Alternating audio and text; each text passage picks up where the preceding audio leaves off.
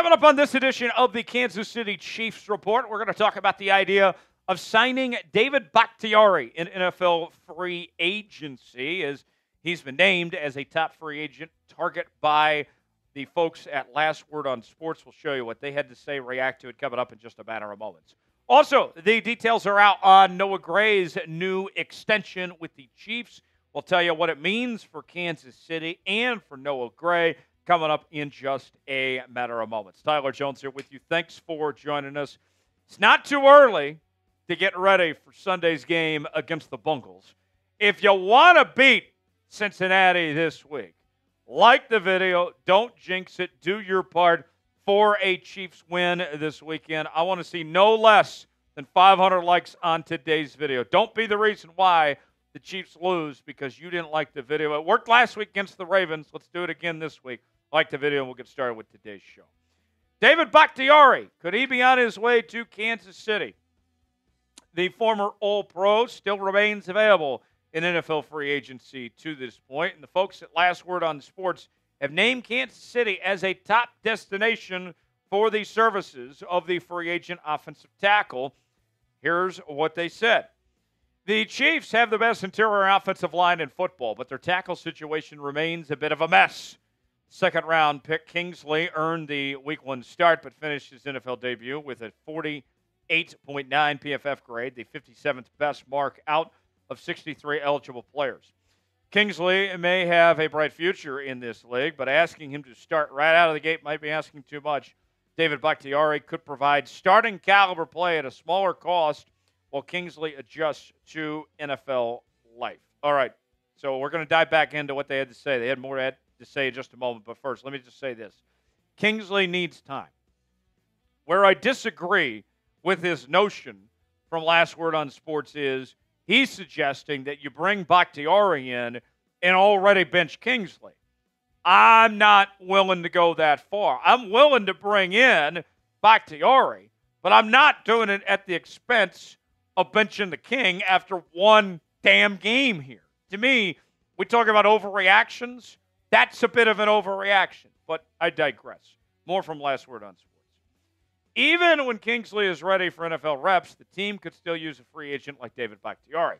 Right tackle Jawaan Taylor had a rough first season in Kansas City, and his struggles continued in Week 1. While his contract ensures the team won't cut him in 2024, Kansas City could bench him if they find a better option. At his best, Bakhtiari was a far superior player, and perhaps the Chiefs can catch lightning in a bottle. I'm not benching Kingsley for Bakhtiari, but I would love to have Bakhtiari as a swing tackle option for depth. If Kingsley doesn't figure it out, if Jawaan Taylor doesn't develop into the player he's supposed to be and bounce back after the rough first season he had in Kansas City, then you have another option. Or if there's an injury, if Kingsley goes down, if Jawaan Taylor goes down, then you're feeling really comfortable, or just as a rotational piece, whatever it may be. Now, all of a sudden, I'm interested in bringing in Bakhtiari. But I'm not bringing him in with the guarantee that he's immediately replacing one of these guys in the offensive line. Bakhtiari's had a very good career, a two-time first-team All-Pro, a three-time Pro Bowler, but he's been injury-riddled as of late, missing most of the 2023 campaign with a knee injury. And before that, he was just one of the best offensive linemen in all of football. The last season where he played the majority of games, you go back to 2022, in 11 games played, in 596 snaps, he had a pass block grade of 87.8, an overall grade of 79.8, and a run block grade of 68.5. And on top of that, he very well just might want to be a member of the Kansas City Chiefs. When you look at these free agents, you do have to ask yourself, do they want to be here? And based on what Bakhtiari said a while back on what he's looking for in his next team, he might be hinting at that he wants to be a member of the Kansas City Chiefs. He said the following: I am and love being a left tackle, but do I also want to win a Super Bowl? That's something that is really, really big too. That's one of the big things that's kind of evaded me and has been extremely elusive to this point in my career. I don't hate the idea. If a guy wants to come in, compete, and try to win a Super Bowl, there's not a better place to do it than right here with the Kansas City Chiefs. So let's ask you, should the Chiefs sign David Bakhtiari? Two options here. Type S for sign, P for pass. Weigh in our pinned comment today. Let us know what you think. Today's show is sponsored by Game Time. Game Time, the place to go for the best seats, the lowest prices guaranteed. Whether you're looking for tickets to sporting events, concerts, theater productions, comedy shows, and more, Game Time's got you covered. You choose the event you want to go to. Maybe you want to go to this weekend's game against the Bengals. Then you choose your seat, see if you like that seat or not, and you're checking out with Apple Pay, Google Pay, Venmo, all major credit card providers. Game Time has a new feature called Game Time Picks that makes getting tickets to see your favorite teams play live even easier. Game Time Picks filters out the fluff to show you only incredible deals on great seats, so you don't have to waste time searching through thousands of tickets. They have their super deals. If you stumble upon a super deal, you're not going to want to pass up on it, folks. And their seat deals, checking out what that seat view is like, man, it's going to change your life. Your purchase is covered with the most flexible customer service policy in the ticketing industry. Download the Game Time app, create an account, and use code CHATSPORTS for $20 off your first purchase. Terms apply. Again, create an account, redeem code CHATSPORTS for $20 off. Download Game Time today. What time is it? Game Time. The link is in the comments and a description of today's video. I got the documents. The details are out on Noah Gray's new extension with the Kansas City Chiefs. If you recall, the news was released within minutes of the Chiefs opener with the Baltimore Ravens on Thursday night. And now we have an idea of what this means for Gray in Kansas City. Here's what you need to know.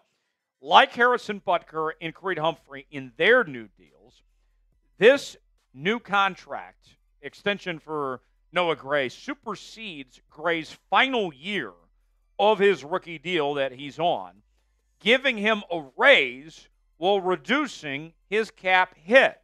So that opens up some more money for the Chiefs to do more things. Arrowhead Pride's John Dixon laid it out, saying the following.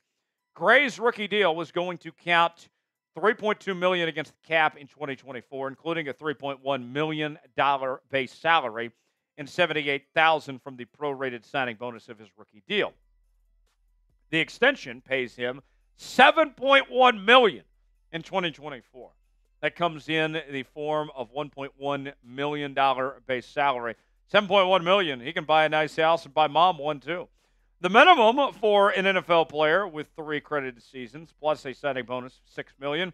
But since that signing bonus can spread across 4 seasons at $1.5 million each year, his 2024 cap hit falls from $550,000 to $2.6 million. So now, with that deal for Noah Gray, the Chiefs' cap space currently sits at about $6 million. And I'll say this much. Gray deserves it. Gray has been a good fit for this Chiefs offense, for a guy that's a former fifth-round pick out of Duke. I want to keep Noah Gray around. I have no reason of why he should not be a part of this Chiefs team for the future. And we saw him play pretty solid against the Baltimore Ravens last week as well. In 2023, he had career highs in receiving yards, touchdowns, and his average yards per reception. He also tied his career high in receptions in a single season. So Noah Gray is trending the right direction at this point in his career.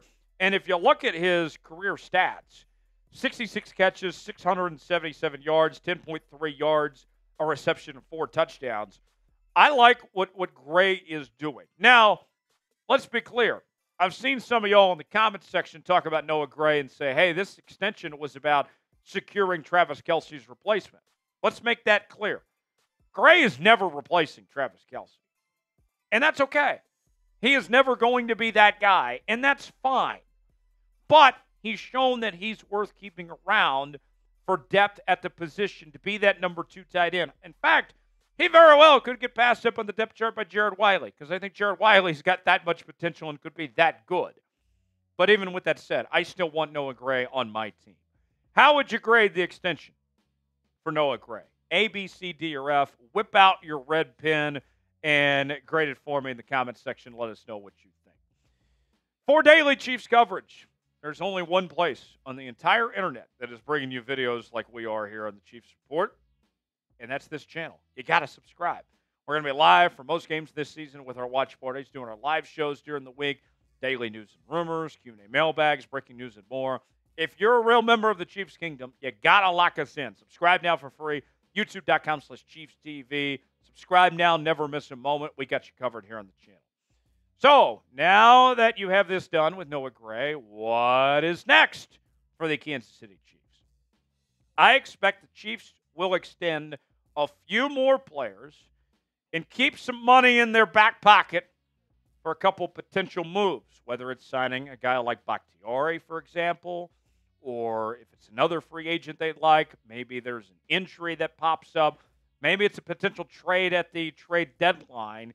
You extend these guys, move around some money, and you give yourself some flexibility. So, you look at the Chiefs' weaknesses right now of where they could potentially be shopping.